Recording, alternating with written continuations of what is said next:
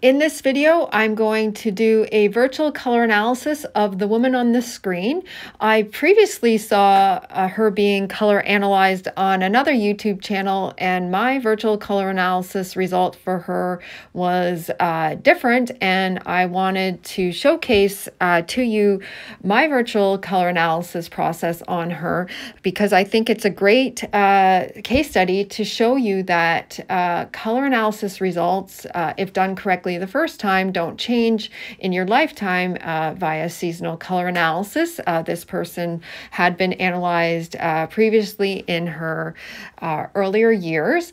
I also think this is a great case study to showcase that seasonal color analysis, anyone trained in seasonal color analysis through accredited training would be trained on the internal biology components and how that showcases in your external coloring. And so the fact that this person has smoky hair and perhaps smoky eyes is irrelevant to this person's seasonal color analysis. And I think it's a great case study to show you why. So stay tuned.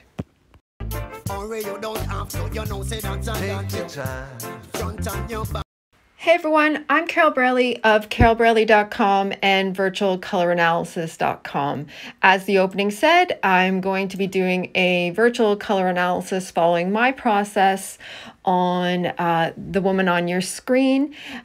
She had previously been color analyzed by me, I'm going to say a couple years ago now, but I saw a video of her on YouTube recently being color analyzed by a color analyst, another one, and using a different process. And I thought it would be great to show you my process. So here is a current picture that she had supplied at the time with her smoky, close to natural gray hair. I think there might be a rinse in it, but that's irrelevant for this analysis. And, she's got a smoky blue eye color, and I've said in at least one of my videos that I never refer to eye color in a seasonal color analysis because I've seen all the eye colors in every color palette. So to me, that is irrelevant in analyzing somebody. What I do take in about her skin is that, it's got this sort of yellow, golden, buttermilky, for lack of better words, qualities to it. And so I don't look at her and see smoky, cool skin. I see translucent, clear and warm skin. But ultimately the color comparisons will confirm that or not. But without further ado, let's jump in. So first thing I do is look at somebody's eyes and, do I see obvious autumn in here? No. Do I see obvious winter in here? No. So I'd leave, spring on the table and summer on the table in my eye pattern hypothesis. But again, it's truly everything put together that I look at about somebody's coloring in a color analysis. So I would never rule out a season by looking at somebody's eye. It purely is a hypothesis that, can give me further detail to help with the analysis and fitting the puzzle pieces together. This particular person didn't have pictures from her earlier years to supply, but she was able to share with me that when she was around the age of 20, her natural hair color was an iced tea color. And that was provided to her informationally by her hairstylist. And so what I will say is that hairstylists who work with clients and hair colors generally know how to characterize different colors of hair on people. And so the fact that a hairstylist was able to confirm for her that her hair color naturally was an iced tea color is helpful to this because, I would say an iced tea hair color has warm qualities to it. And so that is helpful. An iced tea hair color is not not smoky, is not, you know, it's got golden red qualities that makes me think perhaps she leans warm. And, you know, we'll see as this video progresses if the warm plays out in the color comparisons. We'll also say that looking at her skin, her skin appears quite bright, which is common in springs. And so, you know, I just take that in. I will also say at this point that she did go through, you know, an analysis in her earlier years, and she was categorized as a true spring by a color analysis professional who had looked at her in person.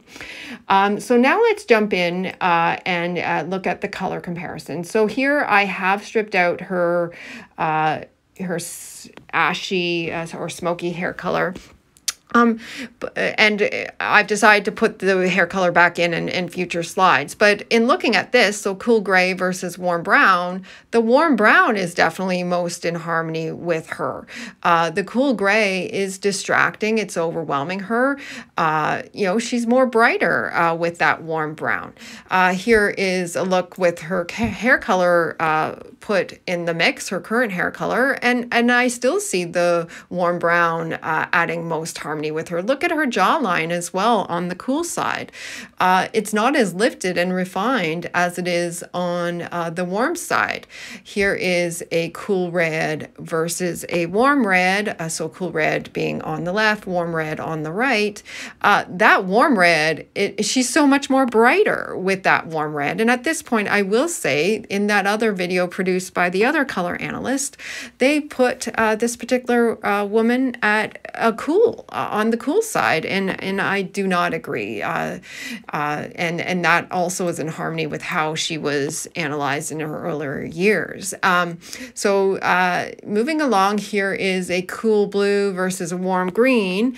That blue is distracting on her. You know, while you may think it goes with her eyes, it is overwhelming to her skin. The warm green on the right there is in harmony and is better harmony than the blue because it's aligned better with her skin, her eyes, and I don't see it distracting from her hair. And then, you know, if we were to refine value and intensity even further here, so here on the left is cool, soft, and a light color, and then on the right is warm, bright, and a light color. That warm, bright, and light on the right there is better than the soft and cool on the left. So this is a summer blue on the left, a spring blue on the right. That spring blue is so much more better. She's brighter. The smoky blue on the left is distracting from her. And then here is a summer pink versus a spring peach. That spring peach, she's so much more brighter. That smoky pink on the left, which is cool, is distracting and out of harmony. And so this person does lean warm through my analysis. And then if we go through the next step of color analysis, which is analyzing the warm primary seasons, on the left here is autumn orange versus a spring peach on the right. That autumn orange is too heavy and overwhelming on her. The spring peach is just softer and much more in harmony with her.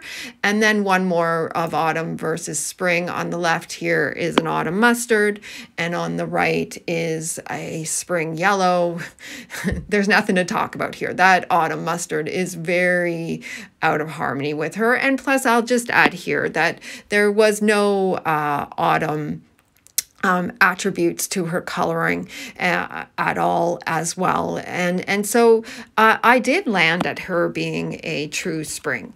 And her skin characteristics are in harmony with that from what I have been trained on and experienced on in seasonal color analysis.